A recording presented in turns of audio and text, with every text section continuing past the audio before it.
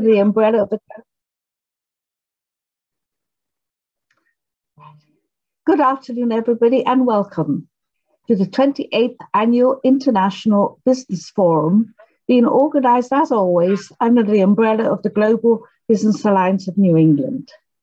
The Alliance is a collaborative effort of business associations and agencies in this state involved in international trade. For more details, please visit our website, gbane.org.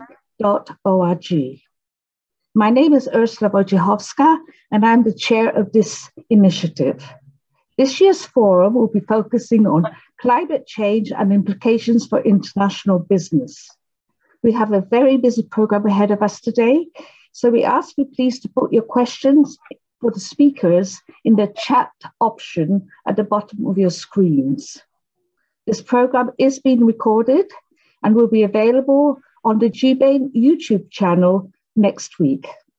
Before we begin, I'd like to offer a very special thanks to Emily, Executive Director of the German-American Business Council, and Ludwine, Executive Director of the French-American Chamber of Commerce, for their help in organizing this event.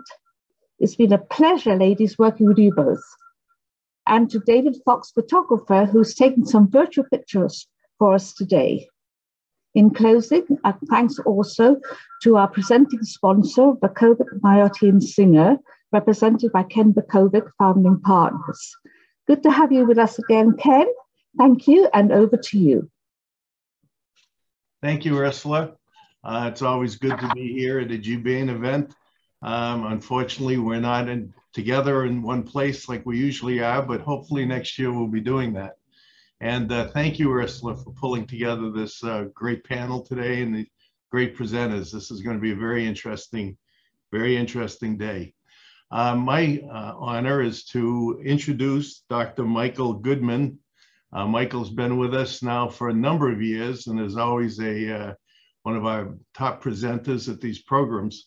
Michael is a senior advisor to the Chancellor for Economic Development and Strategic Initiatives and professor of public policy at UMass Dartmouth. Professor Goodman is a leading analyst of the Massachusetts economy and has authored or co-authored over 50 professional publications on a wide range of public policy issues, including regional economic development and housing policy, as well as demographic and other applied social science topics. I'm looking forward to Michael's discussion about what's happening here in Massachusetts, and I think he'll touch a little bit on the rest of the world also. So Michael, with that, it's all yours, and thank you for being here today. My great pleasure, Kenneth. Always nice to be back. This is a wonderful tradition, and I share your hope that we'll be able to do it together all in person next year.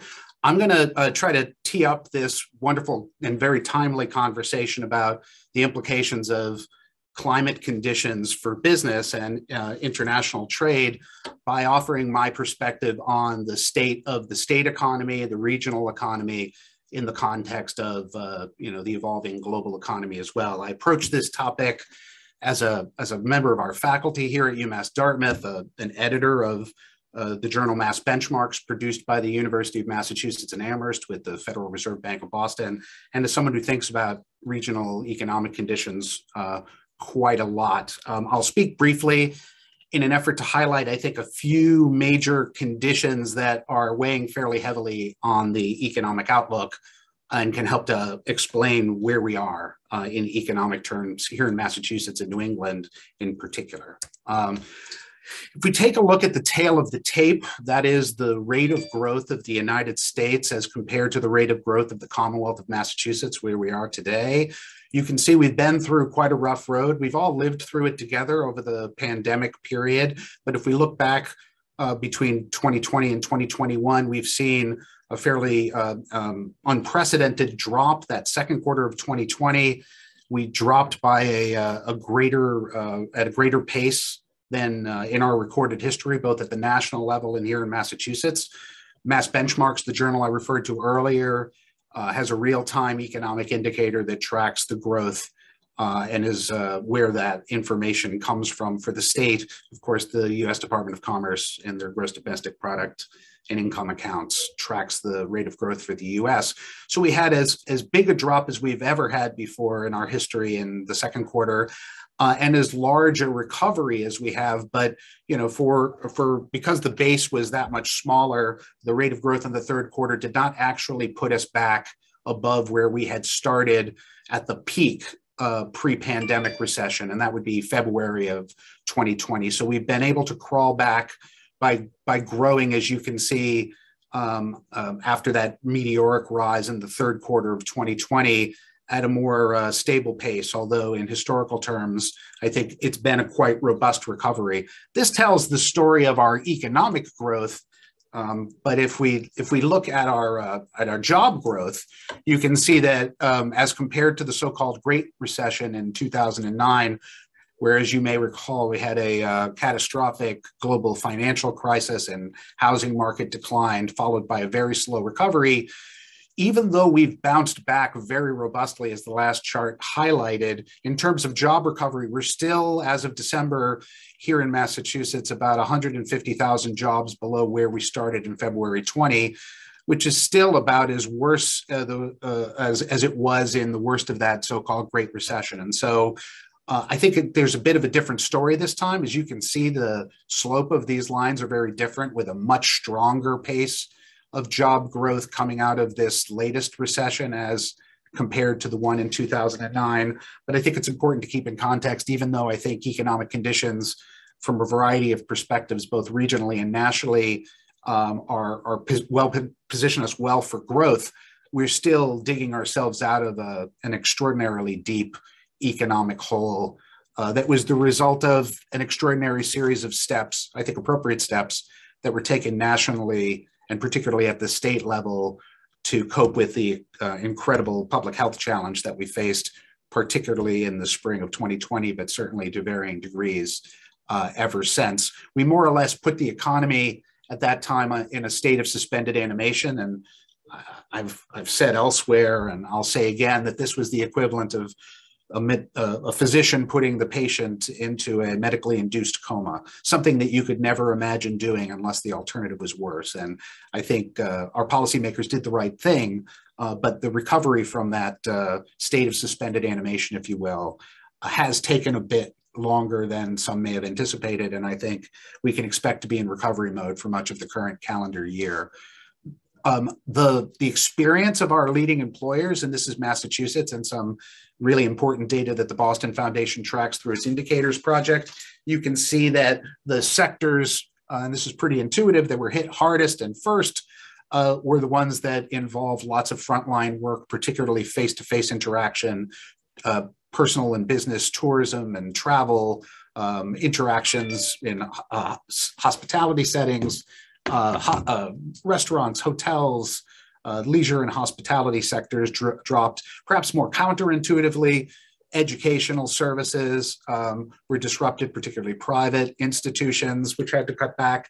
But even though we were in the thick of one of the worst healthcare crises in our history, we actually saw some backsliding in that sector as well, because as a result of the pivoting to respond to the pandemic, there was a suspension of a lot of the normal service activities that support employment and income in our private and public hospitals. And so that sectoral tail of the tape has been quite stark in terms of the difference between the experiences of workers and employers in those frontline positions that rely on face-to-face interactions and business transactions, as opposed to those of us who are working in settings where we can just as easily do our work remotely with a minimum amount of disruption.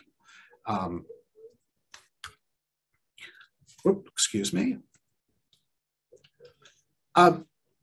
If we take a look at the headline unemployment rate, it looks like the labor market is in pretty strong condition. But if we take a step back and look at the labor market in Massachusetts using the most broad measure of unemployment, that is, people who are unemployed, people who are working part-time and say they would rather work full-time, that is, they're underemployed, or they have dropped out and they've given up searching for work, the so-called U6 measure, the Massachusetts unemployment rate remains above 9%, which is extremely high and well above the levels pre-pandemic. And so there's no question that even as employers have a very difficult time recruiting the employees they need, particularly with the skills they need in this environment, there are folks out there in the labor market who are searching for work and seeking opportunities. I think part of this is a skills gap problem where the jobs that are available aren't necessarily well aligned with the skills of the people who are looking. And the other is, I think, some have called it the great resignation. I think it's also the great career change, as well as people, particularly in those frontline facing fields, look for greener pastures elsewhere in environments that pay a more competitive wage and offer what these workers at least perceive would be a more safe working environment. This more large trend, hold on, I'm trying to figure out how to progress this. Excuse me. This basically is part of a larger demographic story that we've been dealing with in Massachusetts for generations now. We've relied very heavily on international immigration as a source of employment growth, as sorts of labor force growth, and ultimately the driver of our population. As you can see, and this is information gathered by the UMass Donahue Institute, which is the official repository for the US Census Bureau's information in Massachusetts, that in this past year, we've actually seen the death rate exceed the birth rate. So the old-fashioned way of growing the population, which hasn't always been our strong suit here, that is, a surplus of births over deaths, appears to have reversed. We have an aging population. We're a very well-educated state, and I think that serves us well in many respects, but we tend to start our families later, and we tend to have smaller families. So close to home, my wife and I have one child. Unless one of us is immortal, that means that the net contribution of the Goodman family to the Massachusetts population over time will be -1, right? Because there's 2 of us and 1 of him. So as we rely on people who can be attracted here from other parts of the world and other parts of the country, you can see here the trade balance, and this is the bottom line, domestic migration of people coming to Massachusetts from other states as compared to people leaving Massachusetts for other states, has largely been negative, except during periods of extraordinary economic opportunity here. And so over the long run, finding the labor that we need to support growth here in Massachusetts and New England, and more broadly in the Northeast US, is going to continue to be a problem. And I think current economic conditions and the pace and nature of the recovery from the pandemic-induced recession have, I think, brought into stark relief some of those long-term challenges and have made them serious challenges for employers in the short term. At the same time, I think we've seen people leaving the workforce who in previous cycles might have been inclined to extend their date of retirement. If you see on the chart to the left, that Great Recession, that bar around 2008 to 2010 there, what we saw is lower rates of retirement of those workers active in the labor market who were over 55. That, I think, had something to do with catastrophic losses in household income related to job losses during that period, drop in housing values, disruption in investment markets that I think caused people who had certain kinds of retirement timelines to revisit them and to recover some of the lost income and lost wealth that they were going to rely upon to retire. This time around, it's a bit different. I think the housing market has remained quite hot and robust. Values are up. The stock market up until recently has been quite strong, and so retirement accounts have been up too. And of course, the nature of COVID-19 and its variants disproportionately brings risk to bear on older people, all things equal. And so I think that's been a recipe for an increase above trend of people being inclined to leave the labor force permanently and to become retired. All of this puts downward pressure on labor supply, creates some very meaningful challenges for Massachusetts and more broadly for New England and the US. Most of the time, we have counter-cyclical industries here in the Commonwealth that have been the source of high-quality job opportunities, robust job growth, and a big part of our economic competitiveness proposition. If you take a look at this blue line at the top, that's all the employees in Massachusetts, the change in total employment in education and health services broadly defined.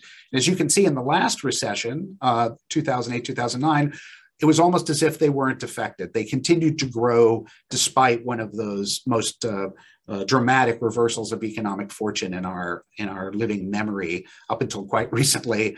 But as I mentioned earlier, those sectors were really hit fairly hard this time around, despite being more important than ever, and have not recovered quite as quickly. So these counter-cyclical employers that have sort of held up the Massachusetts economy during tough times, education, health services in blue, professional and business services in that light green, and overall employment appear to be following the same path this time. And so there hasn't really been a safe port in this storm, although as you can see, the trajectory of recovery coming out of this recession, again, has been much faster. And I think, if anything, that pace is constrained less by demand for workers and more by their supply.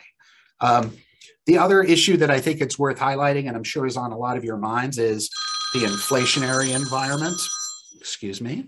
The prices have been rising across the economy, and that's been something that has led to some considerable debate within the economics profession. This is the most recent snapshot of year-over-year price changes measured by the U.S. Consumer Price Index for all urban consumers. The latest reading had a very high, especially in recent historical terms, reading of 7.5%. And so I've been sort of a member of Team Transitory, and I still think that it's going to be a while before prices stabilize, but that we're not entering into some late 70s era double-digit inflation period or stagflation or some related catastrophe. Although I think that's going to be an empirical question going forward when we take a look at some of the components, things that have been driving the increase in prices. A lot of them do appear to be affected by growth in demand as the economy emerges from the most restrictive pandemic conditions. So you see a lot of the increase being driven by energy, home heating, gasoline for vehicles. You can see there propane and kerosene and other sectors, and motor vehicles, which have seen a jump in price as a result of some of the supply chain kinks in the international system, which have prevented some key components, key electronic components, and in particular from arriving in a timely basis. And so that's put a lot of upward lift in the late model used car market. And so a lot of these price increases are concentrated in certain areas of the economy that I think when we see some relief in the supply chain problems and some I think more predictable pandemic conditions will fade. But in the meantime, that doesn't do very much for households and businesses that still have to pay these prices. Obviously, the cost of food, the cost of housing, and the cost of energy relating to transportation in particular are big drivers for household expenses. And so there are definitely downsides to this, but I do think that it's something that is likely to be part of the mix for the next 12 months or so. But I think, at least based on the evidence we have today, I think as the global supply chain recovers, we should see some moderation in this as vehicle producers start to meet that demand and we don't see limited supply pricing up labor and pricing up these goods. Also, I think we've already begun to see consumption patterns shifting, whereas households and businesses shifting from buying goods to buying services, in part a response to these rising prices. Well, thank you, Michael. That was an excellent presentation. Of course, we're all worried about inflation, and it's heartening to think that it may be coming down as soon as the pandemic comes down. What's your response to that? Let's see. So let's take a look at it. I think if we look here at the supply chain, we still are going to have a problem until we see some of the pandemic conditions improve in some of our trading partners around the world, particularly in Asia. You can see we also have kinks locally in some of the port personnel, truck drivers. We're seeing that certainly in the European Union and Great Britain, but also here in the US, particularly in the ports of Los Angeles and Long Beach, where we're simply not able to unload and accept the shipments that are coming in from around the world, Ken. I can go on, or I'm happy to take more questions if you'd like. Well, thank you very much. There is one other request that we have all your slides. So yes. So the good news is that there's more of them, and I'm happy to take any questions as time permits, or certainly as part of the panel. I do think I'd like to conclude by highlighting that climate change and climate action are really critical opportunities as well as critical risk factors to the regional economy. We're seeing a whole shift in our energy supply network thanks to the emergence of offshore wind, which is creating a number of critically important economic opportunities for Southern New England in particular. And so I think the conversation that the panel will have today, and I think the remarks that Dean Kyte will make shortly are very timely and important. This is a good time for this conversation. Thank you. Thank you again, Michael. That was wonderful. And that now allows me to introduce our next speaker, Dr. Rachel Kyte, who is the 14th Dean of the Fletcher School at Tufts University. And I'm a graduate of Tufts, so it's exciting to introduce someone of this stature. She is the first woman to lead the nation's oldest graduate school-only School of International Affairs. Prior to joining Fletcher, Dean Kyte served as a special representative to the UN Secretary General and Chief Executive Officer of Sustainable Energy for All. She previously was the World Bank Group Vice President and Special Envoy for Climate Change, leading the run-up to the Paris Agreement. Dean Kyte has been very involved over the years in climate policies and working at the highest level of government. And we're just looking forward to her remarks. Dean Kyte, please lead us on. Thank you. Well, thank you very much, Kenneth, for your introduction. And it's great to be able to be here today, even if it is only remotely. And I hope that I can segue really from that wonderful tour of the horizon from Michael. So I'm going to share my screen. Hopefully this will work. And I hope that that's okay. Now, there's a lot to say in a very short space of time. And so I'm going to give a very sort of 64,000 foot sense of where we stand in sort of global climate negotiations, but also global climate action. And as you know, the UK hosted the negotiations, the 26th round of negotiations in November last year in the wonderful city of Glasgow. And let me try and move my slides on. There we go. And what I'm going to try to do today is give you a little bit of the context, where the breakthroughs and perhaps the challenges were, and then look forward to climate action in this year and to some of the opportunities. So I'll go global and then try and tie it back to the local business context. So I think the most important thing is to remember that what we're trying to do is balance the global economy with the chemistry of the planet. And so the science drives action. And the science suggests that we need to be at net zero emissions by mid-century, that we need to be at 1.5 degrees by the end of the century. So this means that we have to have substantial cuts in emissions by 2030. About 45% of emissions need to be ended by 2030, and that we need to be net zero by 2050. And as you know, most global companies and many smaller companies are making carbon neutrality or net zero commitments. And governments were to come to Glasgow with ratcheted up ambition, 5 years, 6 because of COVID, but 5 years after the Paris Agreement. So a ratcheting up of ambition. And so we did see a ratcheting up of ambition by countries in terms of how they will get to net zero by 2050. But when we tally it all up, we're not there yet. We're not on the right trajectory. So we entered into Glasgow quite a long way off target, about 2.9 degrees rather than 1.5 degrees as a result of all of our cumulative action. And remember, these are pledges. These haven't been done yet. And then we saw additional commitments being made while we were in Glasgow, most notably by Prime Minister Modi. And so then the tallying up of, okay, well, if you take all of the commitments that have been made while we're in Glasgow and the commitments in the run up to Glasgow, where are we? And we're getting better, but we are still a long way off the 1.5 degrees that we need in order to get on track. And so if the story of last year was the ambition gap, and that's still the story that we have a gap in our ambition, we are not ambitious enough to bring ourselves into balance. The story of 2022 is also a story of the implementation gap. So we have a gap in in ambition, but we've also got a gap in our actions. Our actions do not equal our words. This is a story for the United States. It's a story for the European Union, for the UK, for China, for India, for all major emitting economies.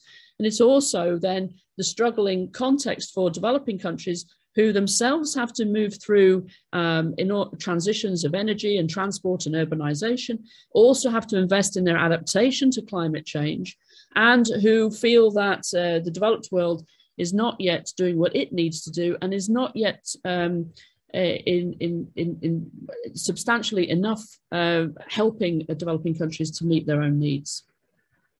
Now, the host role of these climate talks has become a bigger and bigger and bigger effort. And one of the reasons why the UK won the sort of opportunity to host COP26 was because there was a very strong feeling that because there is a statutory anchor to the UK's own net zero commitment, that we have legislation which enshrines our own commitments. So we can see partisan bickering and we can see disagreements within parties and between parties, but we have a statutory obligation to get to net zero. That this was a place that could host this critical round of negotiations and would also bring, and Peter will be testimony to this later in the session, would bring a global diplomatic muscle strength to the job of wrangling countries into making greater ambition, more ambitious pledges and to reaching agreement.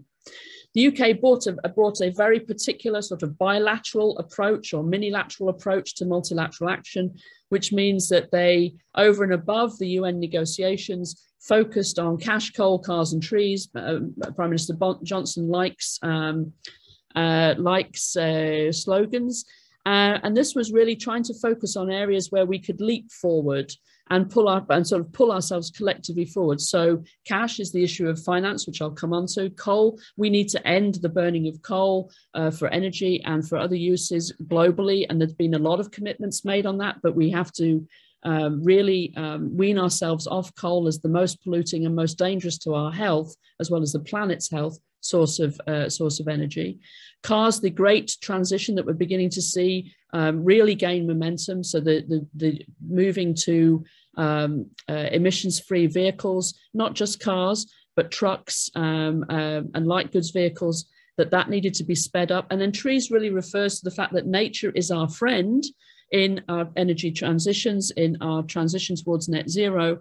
And we have to find ways to invest in nature in situ so that we can still have a strong natural sort of sequestration of carbon emissions.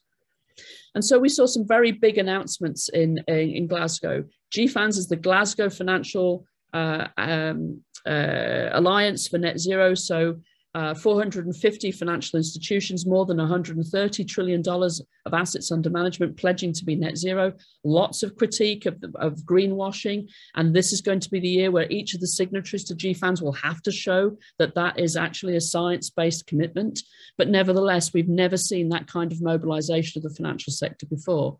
A funding deal for South Africa, you're going to see more of that this year.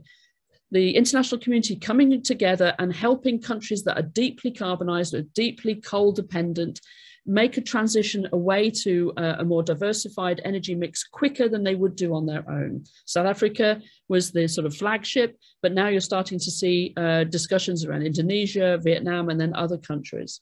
Deforestation. This is the most dangerous thing we can do, is to continue to deforest at the rates that we do. So anything that we can do to bring resources to the table to halt that deforestation. And there were bigger pledges made in China coming into an alliance on deforestation. The International Sustainability Standards Board, very important for business. And many of you, I'm sure, are rated by different NGOs and different think tanks and different entities in terms of your own commitments to climate, or your own commitments to sustainability. You may have one rating with the climate initiative, you have another rating with CDP, another rating with somebody else, and your auditors will have to start rating you, and you're going to start being perhaps regulated or stress tested depending on what kind of business you're in. And there was an agreement that there will be an international sustainability standards board, so a convergence around how we measure and what we measure when we judge the sustainability of a company. Very important agreement on methane, highly accelerating greenhouse gas, 40 times more dangerous than CO2. And really this brings the focus on the gas industry. So for those who say that gas is cleaner than coal, well, not when you take methane into account, and not when you take some of the other ancillary impacts of gas into account. So how are we managing our transition? And then finance being very important. Finance, perhaps the critique of Glasgow is that the developed world did not step up to the plate with public resources, sufficient public resources to transfer to developing countries to help them with their adaptation and their resilience to the impacts of climate change. And pledges have been made and pledges have been unfulfilled. And this puts a slightly toxic element into the international solidarity that is needed if we are to combat climate change, and allows developing countries to feel that we say do as we say, but not do as we do. And we're not perhaps as developed countries coming to the table with the resources necessary. But the United States, after having a 4 years hiatus under President Trump, was back, but is behind on its financial commitments. And because many of those financial commitments need to go through Congress, the US is still somewhat missing in action on this point. But this is also about public money leveraging private money into investing in the infrastructure, the clean energy infrastructure, the clean transport infrastructure, and the possibilities of nature-based solutions in developing countries as well. And so that public money isn't just a transfer, it's a way to bring other investors in.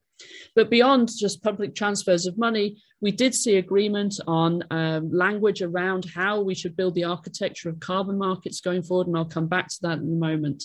And we saw extraordinary, as I said, commitments of private finance. And these are some of the breakthroughs that I think the British government felt very proud of having brokered or at least ushered forward.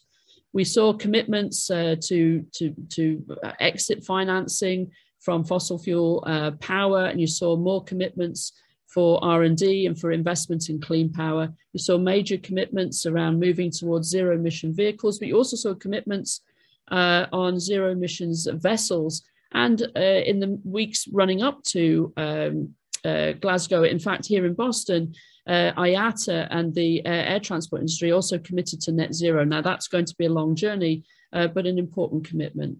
Steel and the hard to abate sectors, all making progress, and a growing coalition around near zero emission steel.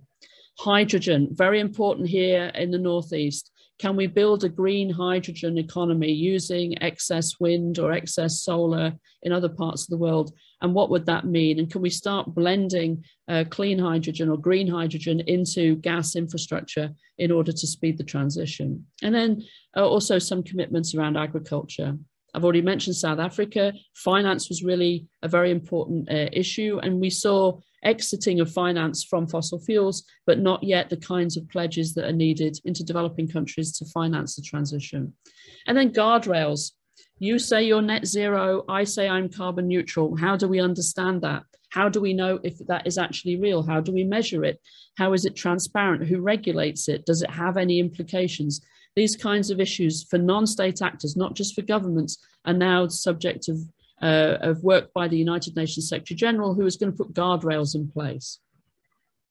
So looking forward, think about ambition at the global level having to translate to implementation at the national level. And so now very much a focus on do countries, do states, do regions, do cities have in place the policy pathways that they need to drive their ambition?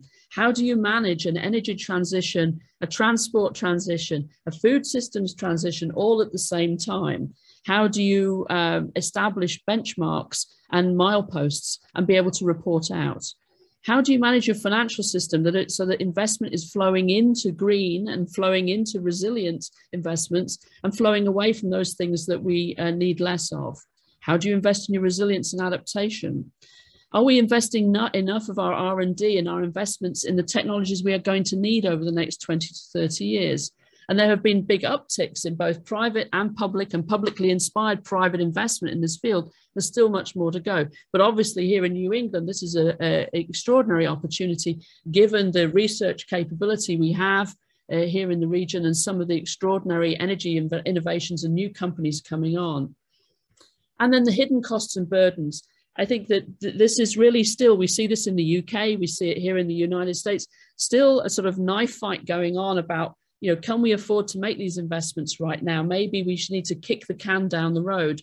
Economically, the cost of inaction is way higher than the cost of action, but still we struggle to persuade policymakers of that fact. And then I think just a question of governance, bandwidth and coordination.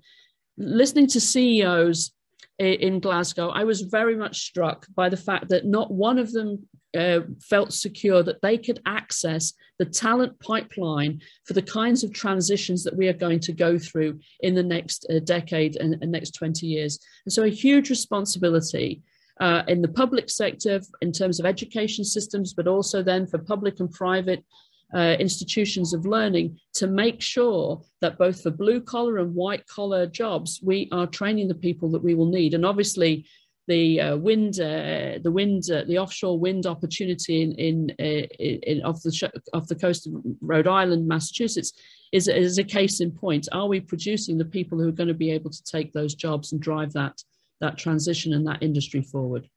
And the last point I wanted to make is the carbon markets. So there was an agreement in Glasgow around around how countries would treat each other in the trading of carbon credits, and this will be now evolved with supervisory bodies at the UN level, etc. And that's going to be slow moving, but there is an extraordinary pent-up appetite and interest and need to see whether we can develop voluntary carbon markets.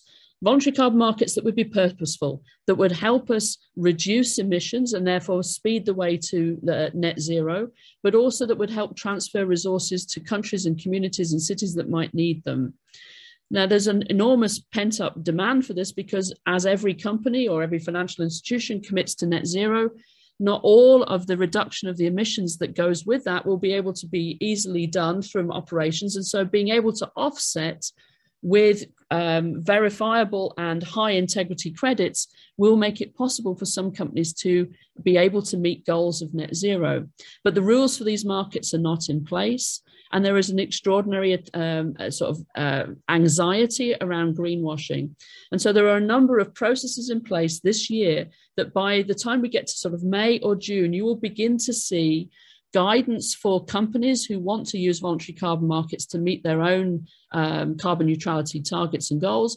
And you will start to see guidance and standards for credits that would be issued by a developing country or by a jurisdiction that has a credit surplus.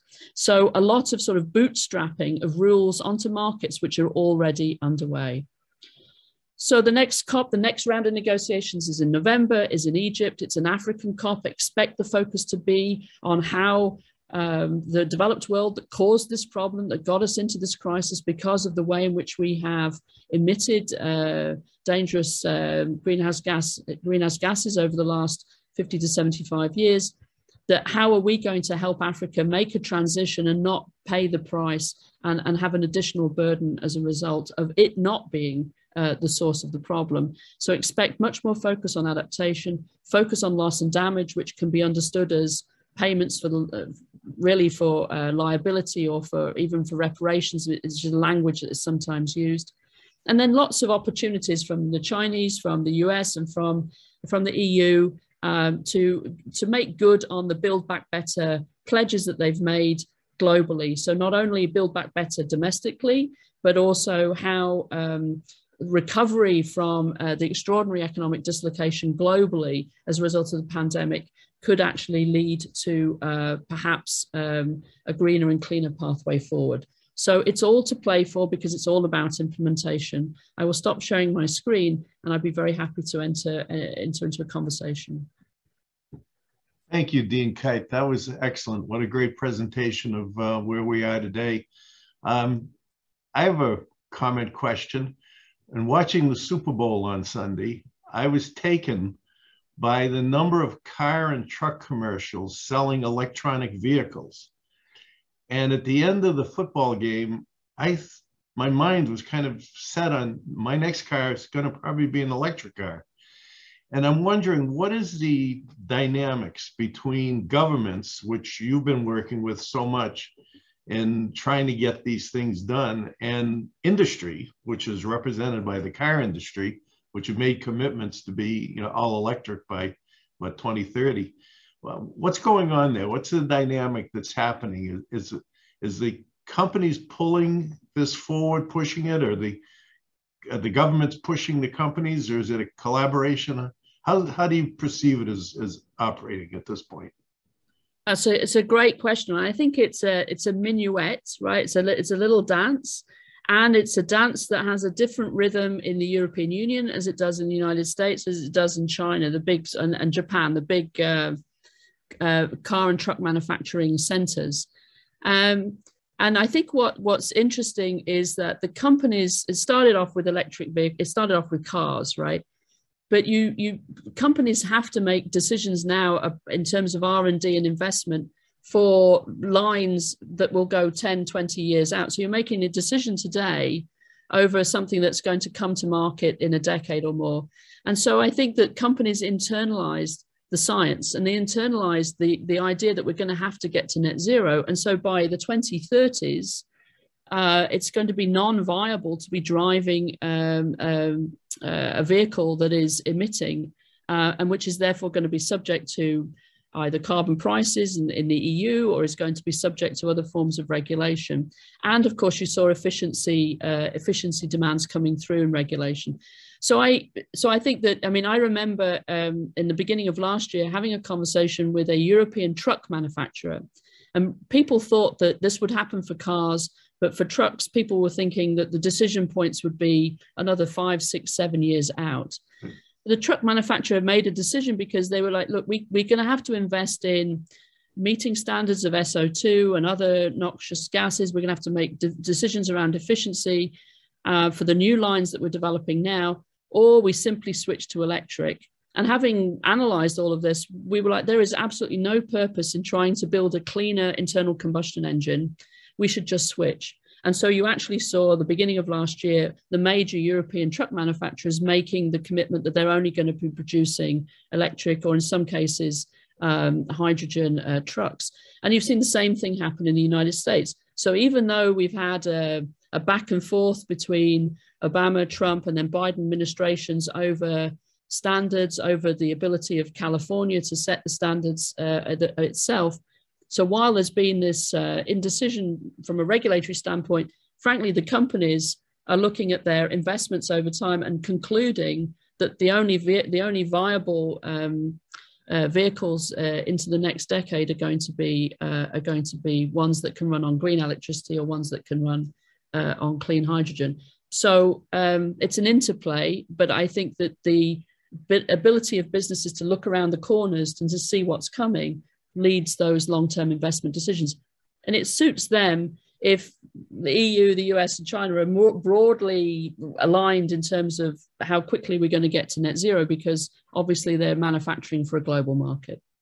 We have to make sure that all of our nasty gas guzzling diesel and other internal combustion engine vehicles don't then get dumped in the Sahara or across Africa or across Latin America. And so there will have to be some kind of global clunker buyback program. And that will be something that you will see, I think, under discussion at the G20 and in the United Nations. Interesting. Thank you. That was excellent.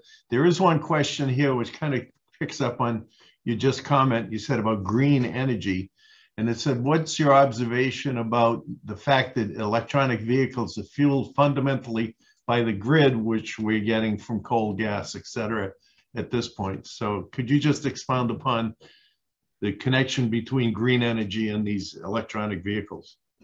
Yeah, so the theory of change is that you electrify everything and you have clean electricity. So your electricity grid would increasingly go to an energy mix with more renewables in it.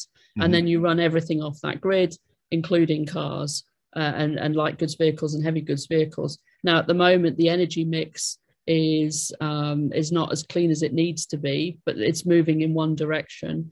And then there's an argument about the total sort of energy footprint of building an electric car and the battery of that versus an internal combustion engine.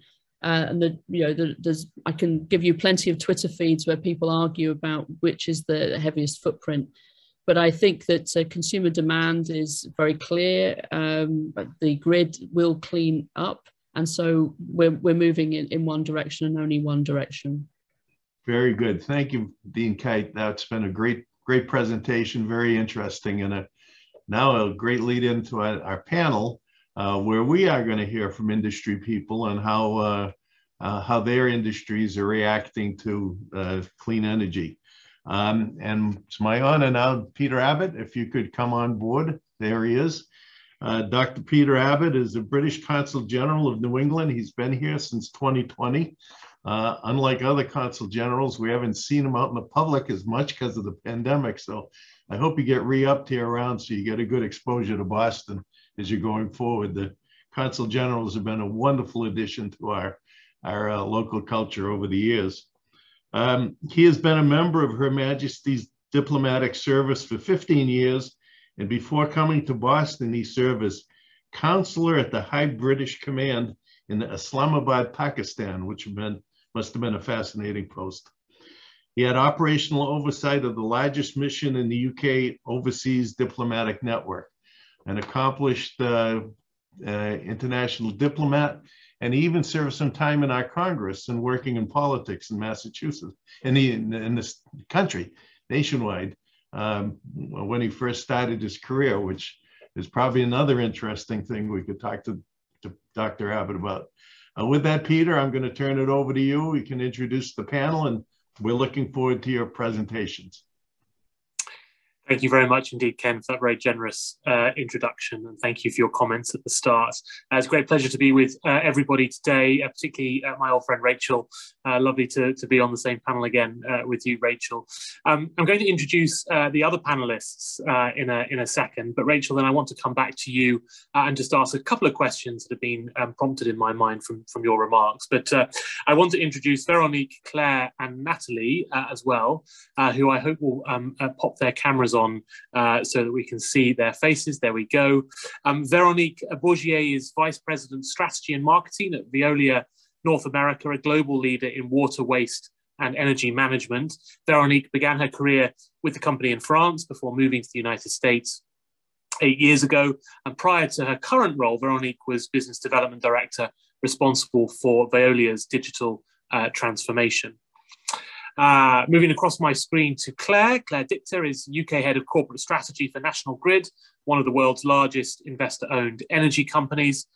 Claire has worked in a range of regulatory, commercial and operational roles, and has been at what Claire describes as the sharp end of changes in the UK power sector, including being responsible for optimising the power grid in the UK for the UK's first ever coal-free day on the 21st of April 2017, I think it was, Claire.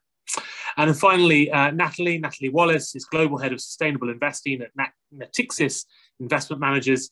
Nathalie oversees the firm's sustainable investment strategic goals and is responsible for driving Natixis Investment Managers' investment commitments across its distribution network, its affiliate managers, and as part of industry-wide initiatives. So I can't think of three better people to talk to in this conversation, and in light of Rachel's comments a little bit earlier. But Rachel, I'm going to start with you because I know you can't stick around for the whole rest of the conversation. I wanted to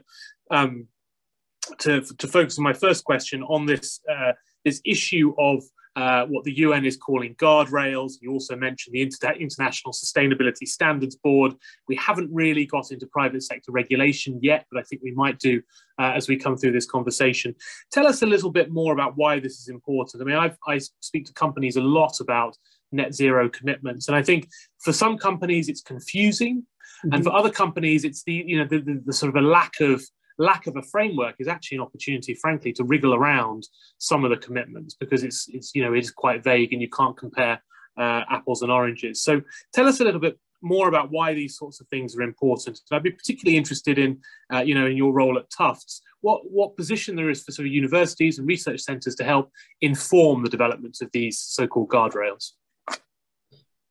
Yeah, so I think that, I mean, from the sort of company out, and obviously you've got three leading companies, and you know, with lots of history, certainly National Grid and Veolia in working through how to stake out leadership in sustainability writ large, right? So making a commitment to net zero, what does that mean? How do you measure that? Is that scope 1, scope 2, or scope 3? So that means, you know, your own operations, your broader operations, or all the way down your supply chain. How do you measure that? How can you, if it's not enforced anywhere, you're really out there on your own as well, in a sort of free flowing environment. And so it's very important. And the pressure, I think the story of the last few years has been extraordinary pressure on companies to get out of the fossil fuel economy and start leading the way into a cleaner economy. And I think we're now pivoting from just pure pressure into having confidence that companies' pledges are real, that they can be validated. But absent regulation, who is going to validate them? And I mean, here in Massachusetts, you've got a whole group of companies actually originating here, but also across the country and across Europe, who are using, you know, machine learning and big data to sort of, you know, help companies understand, or, you know, whether or not they can meet their obligations, or to help them even measure methane leakages down their supply chain and things like that. So there's a whole sort of digital sort of monitoring, reporting, and verification that's growing up outside of regulation. So what are we going to see? We're going to see, certainly in the UK, you're starting to see the government say that it will require reporting rather than just voluntary reporting against some of these things. You're starting to see stress tests of banks coming out of the UK. You're going to see that in the European Central Bank as well. The SEC is consulting at the moment, and the FSOC in Washington is starting to look at how to put in place all of the beginning of the sort of regulation of what it would require in terms of your transparency about your exposure to carbon as a bad asset that we shouldn't be holding. The guardrails from the UN are really about, I mean, if you're the Secretary General and you're sort of in charge of sort of the implementation of the Paris Agreement, the question you're asking yourself is, how do we know whether we're on track or not? So governments are supposed to disclose that to the UN.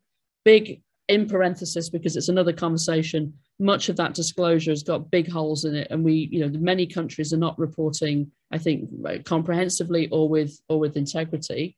But then everybody else is making a pledge, whether it's Sadiq Khan in London, or whether it's Mayor Wu here, or whether it is Paris. You know, cities are making pledges. But how do we know? Who measures that? They're not countries.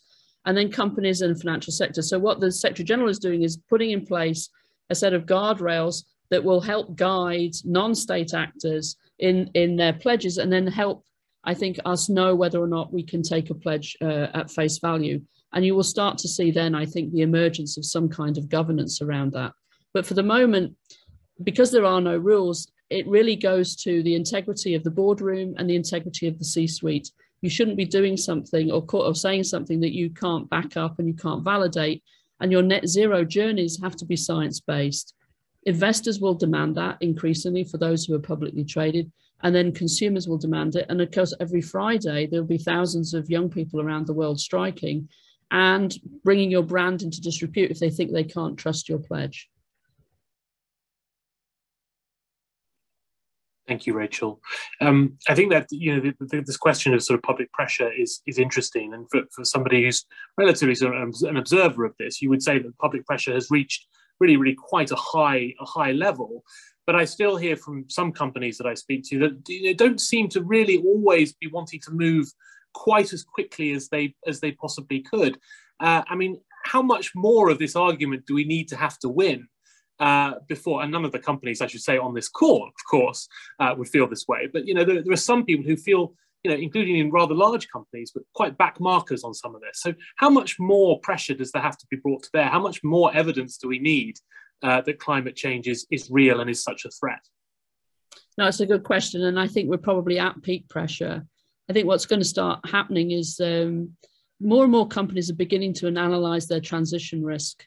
So if you've got, distribution plants or manufacturing plants around the world, they're increasingly going to be disrupted because of extreme weather, because of climate change, by extreme heat, by storms, fires, whatever. And it's very interesting to see a number of leading companies not having really, that maybe they thought about the risk of carbon, but they hadn't really thought about their transition risk. And so you're starting to see more and more companies work through how much is at risk from the kinds of climate impacts that we're seeing around the world. And that's going to start translating into the bottom line, or is already translating into the bottom line. When you put a name around that number, then it becomes important. The insurance markets are going to be moving as well. We've already seen supply chain disruption as a result of COVID. That's going to extend as we see extreme climate events.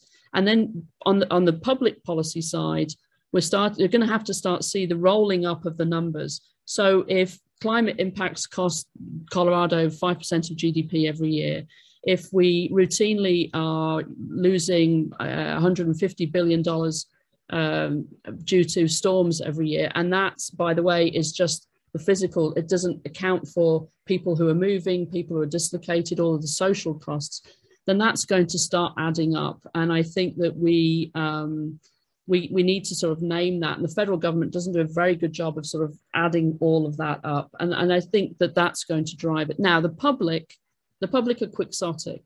They don't have to be consistent. So the New England public wants to be net zero. They want to be carbon neutral. They don't want transmission lines through their backyard. They don't necessarily want a solar plant across the road. So this is where we have to have an honest conversation and a public dialogue about the cost of inaction being higher than the cost of action. A final question for you, Rachel, and I can see by your answers and the faces of our panelists that there's lots of meat here to get into in the conversation a bit later. The final question for you, Rachel, is on workforce development, or as you put it, as a talent pipeline for energy transition.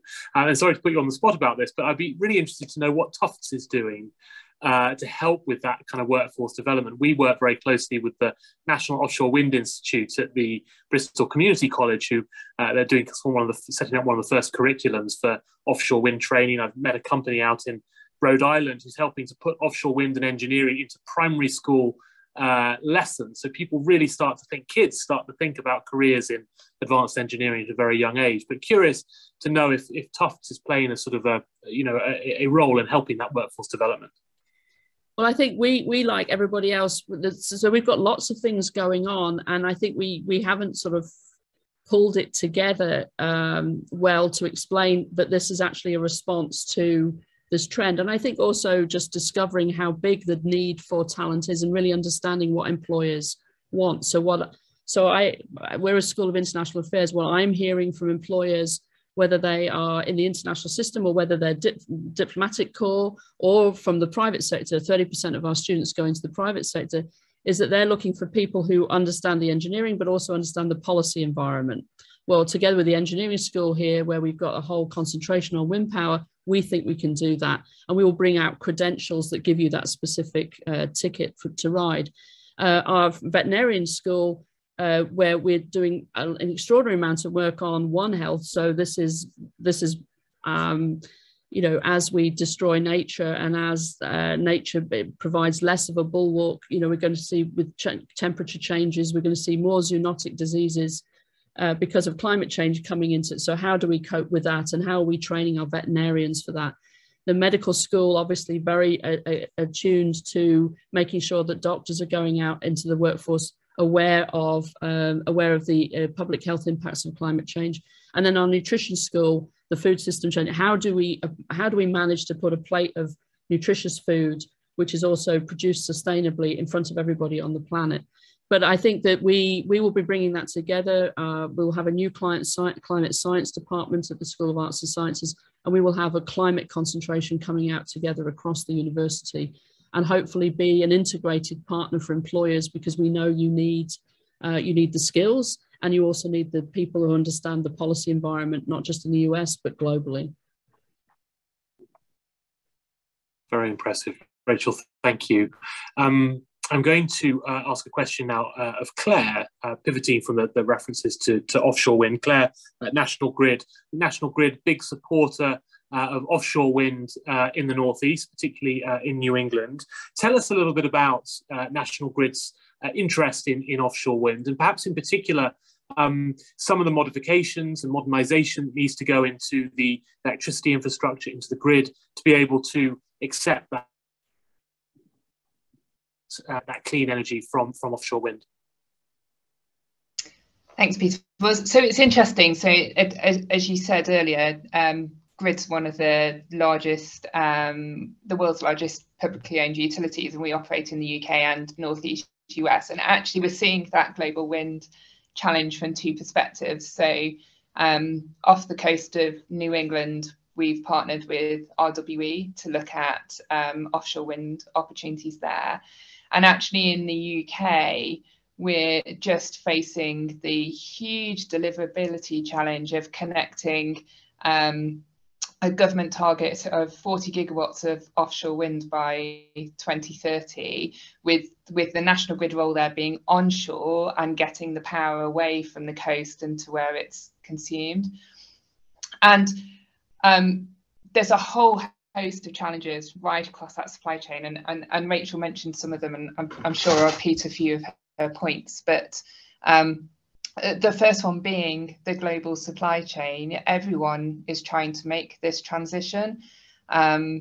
There's a huge demand for skills and capabilities and materials across the world, and each kind of country or state that is trying to move forward in their energy transition is competing with others for access to that supply chain. I think from National Grid's perspective, the best way to tackle that is early certainty. So working in partnership right across the value chain, so from kind of federal to state government to businesses to regulators and delivery partners, to get early certainty on the upfront commitments on what the targets are, and then commitments from business, both in terms of cash and commitment to the value chain, because the earlier you can lock in your certainty with that supply chain, the better chance you have of bringing in what you need. And what that means for kind of communities, picking up some of Rachel's other comments, is that you can bring those jobs and opportunities into the local communities. So when you do have the impact of the infrastructure, because it is big infrastructure, you can't avoid that, but you can give something back to the community in terms of training and skills and jobs, and make sure that that investment goes into the community that's impacted, and you're not bringing that in from elsewhere across the kind of global economy.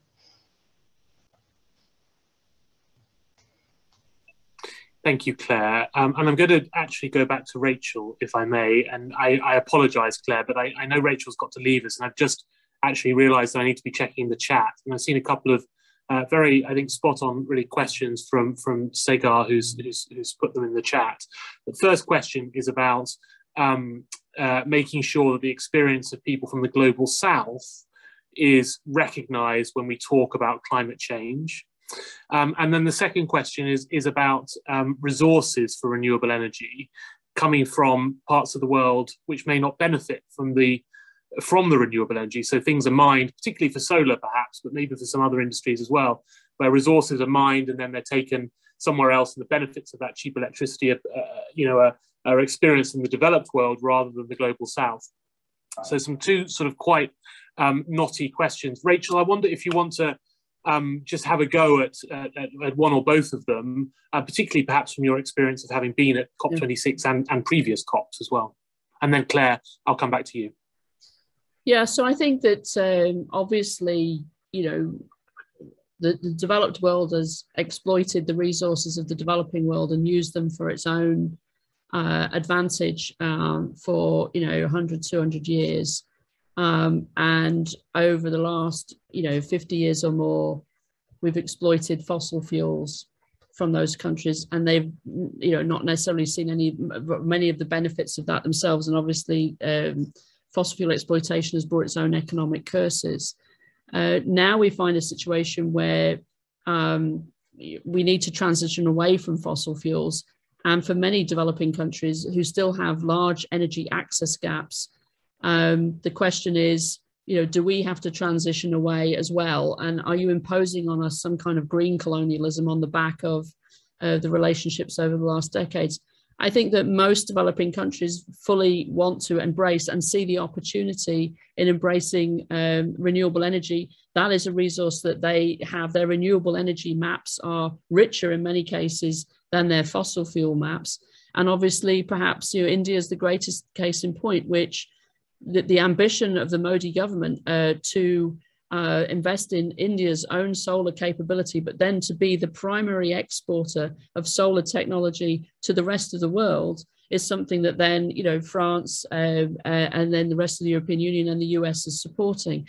And it's an extraordinary strategic opportunity for India as it weans itself off its coal and its coal past, because it wants to meet net zero, because it needs clean air, because it needs to fulfill its own development aspirations. A huge opportunity then through the development of its own renewable energy industry to then become the manufacturing heart and the hub for renewable energy technologies across Africa and elsewhere. So I think that there are going to be extraordinary diplomatic tussles over gas. I think there are a number of African leaders, for example, who believe that Africa should be able to exploit its gas. It needs to fill its energy access gaps now. And then there is going to be a lot of international finance that's not going to want to invest in gas because it needs to meet its own net zero targets. And so you're going to see a tussle. And you already saw that at the European Union summit in recent days. So I think the responsibility of the developed world is to make sure that the resources and the finance are there for the developing world to go through a very speedy transition, which means investing in renewable energy technology, the transmission, distribution, and also off-grid as well as on-grid, so that all Africans have access to reliable power. And that's a win-win. It's not an exploitation if done well, but that means we have to put the resources, we have to make the resources available, and US Congress is going to have to pony up, as it will the European Union, as will the UK, China and Japan.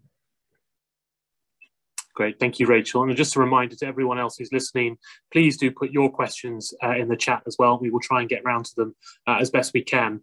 Claire, I'm going to come back to you just with one final question. I think National Grid has its own net zero target by 2050. I think that was made more ambitious in the last year. Sorry, that it was less ambitious than that and then was made more ambitious to the 2050 net zero target fairly recently. Can you just tell us quickly about what that was like from a corporate point of view, how you came about setting those targets, what it felt like to be trying to get the metrics in place to make it achievable?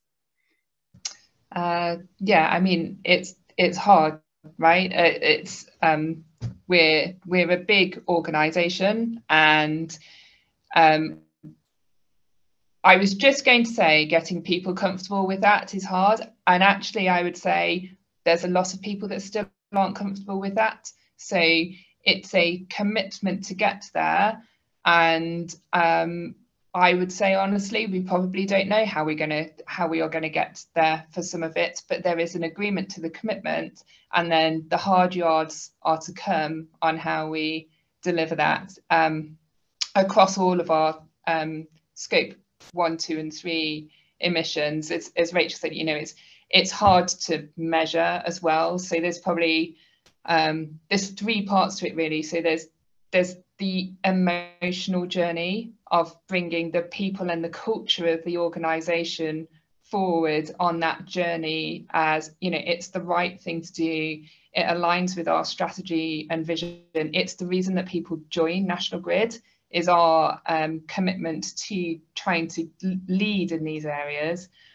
Then there's the technology and innovation. So how do we actually do some of those things? We still use sulfur hexafluoride in our substations, particularly in dense urban areas where there's space limitations. We have to find a way not to do that, balancing that against the speed of delivery that we need to get the infrastructure in place quickly.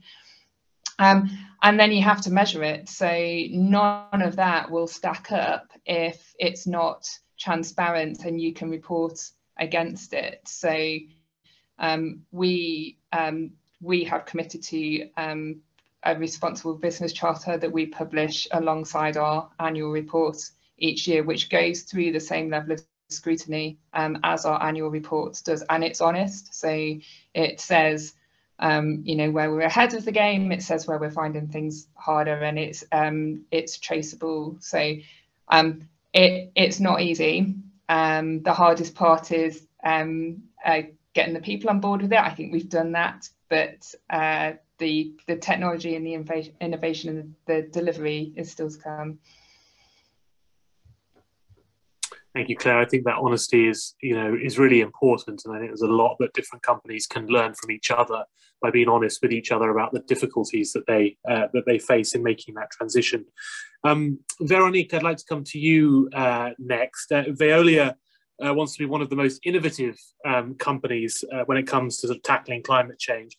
Tell us what that means. I mean, Claire has mentioned innovation, Rachel mentioned innovation, but tell us what innovation means for your company. Sure, thank you for inviting me, and thanks, Peter, for the introduction. I'm delighted to participate in this event. First, I would like to echo what Rachel said about the environmental challenges humanity is facing today. Water scarcity, soil degradation, waste accumulation, and the extremes of the weather, from drought and fire to hurricanes and floods brought by climate change. These are not simply environmental issues, but they are business, social, political, humanitarian issues as well, tied together and indivisible. So at Veolia, we recognize that as the leader of environmental solutions, we have a responsibility to respond to the profound challenges posed by this climate change. We need to ramp up the transition towards carbon neutrality and accelerate the process of adapting to climate change. And how can we do this? First, internally, we need to align our goals. So it means that COP26 goals align with Veolia Group purpose goals and KPIs. Veolia is committed with all its stakeholders to lead the changes necessary to limit global warming to 1.5 degrees C and achieve net zero emissions of greenhouse gases by 2050. Second thing, we also need to be innovative. Yes, it's really also a responsibility to respond with urgency and innovation. This is key to our goal of supporting ecological transformation. The key assets to successfully lead this ecological transformation are the ability to pioneer new solutions, funding by green investments, and I know that Nathalie will talk about that, and integrated solutions allowing the municipal and industrial business to decarbonize their activities and adapt to the effect of climate change. This needs to happen at every level of our society, and some solutions already exist, but we also have to invent new ones. Some explanations here. Veolia sits at the nexus of water, waste, and energy. We see how these sectors are inextricably linked, and we must break down the silos to usher in a true ecological transformation. That's great, Véronique, thank you. I'm always, I have to say, fascinated by waste management companies that are committed to zero waste. Because it feels like a bit of a contradiction. Can you, given that I've got you on the line, and I'm the moderator, I can ask you this question. Tell me how you answer that. You know, is that a contradiction, or is there some explanation that makes more sense? No, actually, we can capture value from waste streams to reduce the need for raw materials and associated energy expenditure, increasing efficiency and minimizing impacts. This is what we call the total waste management approach, with a potential to zero to landfill goal, or the holy grail, the zero waste goal as the outcomes. We can also, talking about ecological transformation, we can also preserve water by treating and reusing wastewater. We can then capture the byproducts for efficient reuse, such as in soil replenishment or energy production. I will give you some example of concrete existing solutions. On the energy sector, when it comes to renewable energy, Veolia is helping in making clean energy even cleaner with our pioneering work recycling wind turbine blades to support the manufacturing of cement, reducing greenhouse gas by 27%. We are also working with one of the largest chemical producers to overhaul the production facility infrastructure at one of its manufacturing facilities in Virginia to reduce greenhouse gas emissions by hundreds of thousands of tons. So Veolia also helps to expand the production of renewable energy in Toronto through capturing organics from conversion into biogas and digester solids to become compost. Another example, which is in the middle between energy and water. And it explains as well, actually, how everything is linked together. In Rialto, California, Veolia operates and maintains the city's wastewater treatment plant. The plant is located near a system of waterways inhabited by an endangered species of fish. And the city asked Veolia to develop a solution for ensuring the plant could continue to operate in times of widespread power outages and blackouts, which have been unfortunately common in Southern California in recent years due to wildfires and other natural disasters exacerbated by climate change. In order to create greater energy, resilience, and independence at the plant, GBANE developed a plan to install an independent microgrid power source that will ensure that the plant remains operational in times of energy outages, independent of the main power grid. This microgrid is powered through a sustainable combination of solar, biogas, and backup battery storage to power this wastewater treatment plant, which is kind of a first of its kind in California. This innovation will minimize the risk of spills or leaks and the water at the plant, that could impact the surrounding waterways and protect marine life and local biodiversity. On the water side, and I think it's already something we can duplicate. In Hawaii, we operate and maintain the state's largest water reclamation plant, treating an average of 13 million gallons of wastewater per day and converting 92% of it into recycled water for industrial and irrigation purposes. Another example on the west side, Peter, to come back to your question, manufacturers in nearly any industry can benefit from this total waste management program, which aims to eliminate, reduce, or reuse waste and waste products. This initiative analyzes all scrap materials produced and finds ways to repurpose them as raw material, then reduces waste that cannot be recycled by increasing efficiencies in the production process. Another example is the sulfuric acid. Sulfuric acid is the most commonly produced industrial chemical in the world.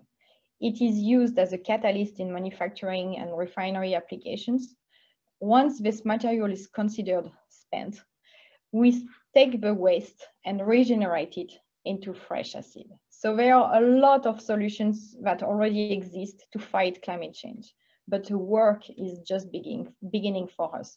And we need to implement the solution we know now, find innovative ways to do things smarter and more sustainability, and discover or invent solutions to challenges that are yet to be solved. In a wider sense, we are working towards rapidly advancing the circular economy.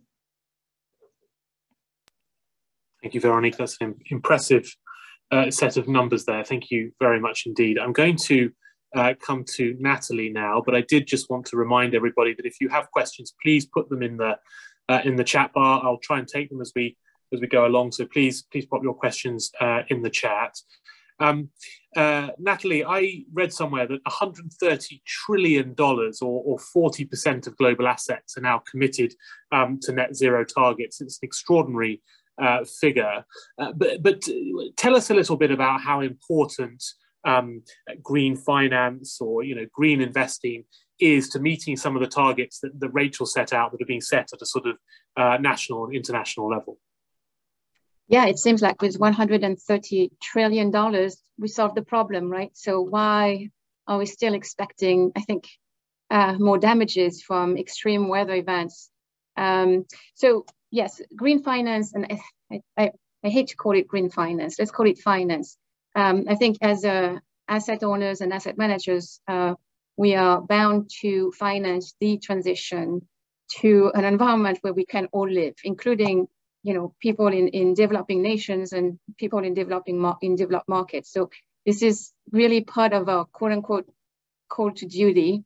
It's also, frankly, part to preserve our performance over the long term, because these risks are very much present, as Rachel mentioned, through either cost of carbon that has gone from 20 euros to close to 90 euros, which is close to $100 or above $100 today, or it's to protect our long-term return, not to be exposed to the wrong assets, such as stranded assets in the fossil fuel industry. So, take it however you'd like. I think the realization over the last 10 years has been about this risks on long-term performance, which has driven the mainstreaming of positioning the finance industry and understanding the role, and that's also actually, even in the US, the role the private sector, and especially the financial sector, has to play to help the planet and the society move along. And when we say green transition, I really want to insist on the fact that we have to add another word, which I think is really important, which is the just transition. It's understanding that there will be impact of transitioning our energy system, our societies to be less fossil fuel hungry for growth, and in our, the developing nations as well. So it's really understanding how this massive transition we're experiencing will impact the different stakeholders in the economy. Because sometimes we really much focus on what we need to do, but understanding that there are costs associated with that and who is going to finance those costs. Thank you, Nathalie. And, are you seeing sort of the momentum, if you were to draw a graph of people sort of investors interested in green investments, are you seeing that really taking off? For example, if I held up two utilities companies, one of which was National Grid, and our investors saying, well, look, National Grid, they're just as good a utilities company as this company, but look, they've got a net zero target in 2050. So, we think they've sort of seen the future, so we're going to invest in them more than this other company. Are you seeing that sort of analysis happening? Absolutely. So there are some controversies on green finance and what we call environmental, social, and governance funds. But I won't go into that. The point is to identify the products that are really targeting a positive contribution to the environment. So absolutely, the numbers are staggering. I'm going to be also candid. We are 50 years late.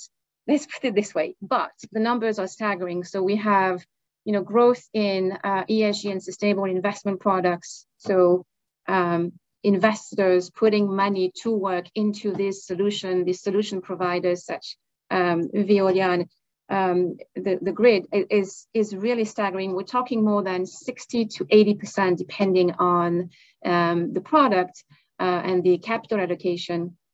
And we are currently, if you look at the bonds, so just financing through fixed income and bond issuance for corporate, we're looking at close to 20% of all issuance of new bonds being green. So it means that they are also labeled, meaning that the use of proceeds is very much standardized and audited, which is important in our business to avoid greenwashing. But yes, we're seeing the appetite from end consumers, from retirement accounts, from large asset owners such as insurers, who are also on the forefront of the bill, right, in terms of the impact. So we're seeing all investors really allocating towards call it innovation solution providers, and it's also across the board. So it's not only in developed markets, but also in developing economies where we understand the need to, have innovation in terms of blended finance, partnering with government, local governments to be able to allocate into where we think we can have the greatest impact, or we can actually help in that transition. So it's happening. What we need, more transparency, more accountability, more standard disclosures by corporate, and yes, backing those aspirational goals with real numbers. We are in finance a data-driven industry, so we sometimes shy away when we don't have precision and clarity. I think this is definitely an area where we are going to see massive improvement over the next few years, given the regulatory trends. Even here in the US, the SEC just announced last year and did a consultation on how corporate issuers and if and how corporate issuers could disclose on their climate risk exposure. So we are going to have more data on scope 1, scope 2, scope 3, hopefully more data on planning for transition, more data on how a carbon price could impact a company. And that's going to be very helpful for the finance industry. Great, thank you. I think accountability, transparency, clarity, standards, regulation, these words have kind of come up time and time again. And I want to go to one of the questions that's come into the chat. It's about greenwashing, and I think it's it's a good question. And I'm not going to put it to any one of you, but I'm going to put it to all three of you. What's your reaction to when people say, yeah, it's all greenwashing? How does a company like National Grid or Veolia or the green finance space come back to charges of greenwashing? What's your answer to that? Natalie's just left, so Claire, go ahead. I think Nathalie did hit the nail on the head though, like with the importance of data, so and transparency. So any company, if you're going to make commitments, I think alongside those commitments, you then have to commit to being transparent in how you're doing against them. And for what I'd like, it's different for different countries and different sectors in terms of what you can do to audit that, but there are reputable organisations that can audit it. So we've signed up to the Science-Based Targets Initiative, which is a reputable organisation. It's hard work to get your commitments approved by them, but there's a level of rigor and control that means that people can rely on those targets. And I think kind of the point that I made before, you have to be honest as well. So where you are falling behind things, you need to be open about that, and that helps add to the transparency around the reporting.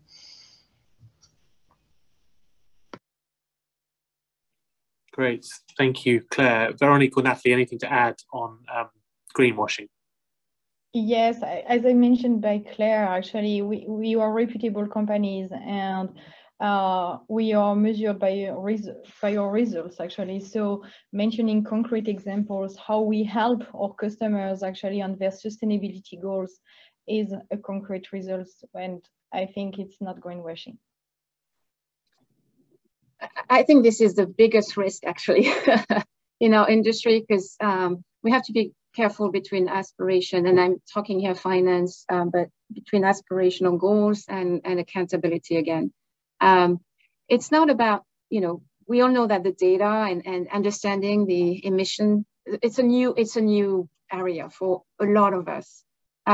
So there might be estimates right there. There might be information that are quote unquote not reliable. It doesn't mean that we shouldn't use that. So that's really important, but to be very transparent in terms of the challenges and potentially the issues or the issues around the data. I think the second point, and I'm talking to people investing here in these companies, but generally talking to their managers, is really to understand and open the hood on the products and the investment funds they are exposed to or investing in. And the reason for that is that the acronym ESG might be hiding a lot of things and might not be exactly doing what you expected it to do. And so, as I said, there's a lot of products who are branding as ESG, which would be targeting, again, companies that are well managed from an ESG perspective. But when we say that they're actually, well managed for the environmental, social, and governance risks, and thus will be performing well because they have taken that into account. It doesn't mean that these companies are necessarily contributing to or investing in the transition, call it social transition, the energy transition. It might not mean that. So you have to be careful of how an investor is positioning and what is the selection process when investing in these companies. The second part of greenwashing, or the role of investors, is to engage and vote proxies with these companies that are listed. And it means that, I'm going to be very candid, an investment portfolio doesn't emit emissions. I'm sorry to break that news. It's the corporate and the portfolio holdings and the securities that are in that portfolio that are emitting directly. And so divesting or disengaging from a high emitter, can feel nice and lower your carbon footprint at the portfolio level, but actually you don't achieve anything. You're just removing the problem from your balance sheet, my investment product, or my retirement account, but the problem still exists. And so I think important role of investors is to engage with these companies and keep them accountable. And I'm sorry to break that news to Claire but I think it's important to keep company accountable through our investor voice, through engagement, and through proxy voting. I just want to give an anecdote. Exxon was the largest market cap around 2013 in the world, the largest market cap, meaning the most valued company in the world, according to our standards, meaning through market cap. And it was booted out of major indices, including the S&P 500 in 2020, 7 years. It's actually that famous cycle, right, where you see a weak signal becoming mainstream in 7 years. And what replaced Exxon was NextEra and Tesla. Not replaced one for one, but you see where I'm going, the point I'm trying to make. So the world is changing, and we just need now to make sure that, all these aspiration goals, I think we all understood the message. I think the pressure is going to become even greater over the next few years, either through weather events, not only again in countries that are most exposed, but also in where we live. We see that in California, we saw that in Germany, we saw that in Arizona and Texas. So this is really important to understand that this is not going away. This is going to be actually more acute and in our face even more over the next few years. And so we really need to stay true to our commitments and make sure we communicate on these targets and achieve those targets that we set for ourselves. Great, thank you, Nathalie. I'm going to bring us to a conclusion now, but I'm going to ask you all one final question. There are a bunch of people on the line who work for businesses, own businesses. If you had to give advice to any other business in any sector about how they can do net zero, do it better, do it faster, have more confidence about it, what would you say? What would your advice be? And Claire, I'm going to start with you. What would your advice be?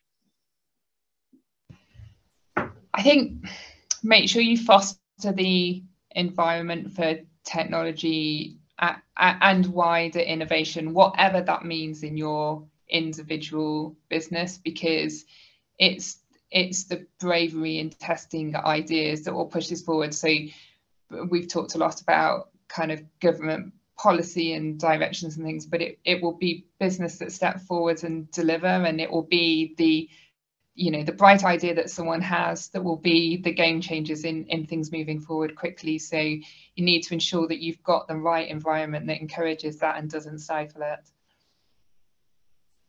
Thank you. Véronique. Yes, I think the assessment is important to really understand what is the goal, what needs to be achieved, and then actually how we can do that. So as I said, actually, there is already a lot of existing solutions, but I think collaboration is key actually to innovate together.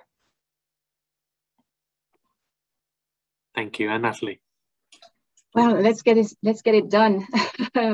So yeah, innovation, collaboration, I think that's the key. We're seeing more of that, and really looking forward to finance the next decade and allocate capital towards, again, this big transition. I think we owe it to our world and the people who are on this planet.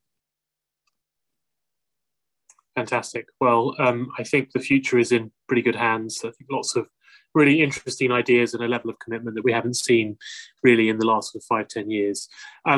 Thank you, everybody. Thank you to all our audience members who listened and with us throughout this. Thank you to Ken, to Michael, to Rachel, who's left us. But a very large thanks to Emily, Ludovine, and Ursula as well, who have worked tirelessly behind the scenes to make all of this work today. If you do want more information on today's seminar, please go to the Global Business Alliance of New England website, GBANE.org, GBANE.org for more information.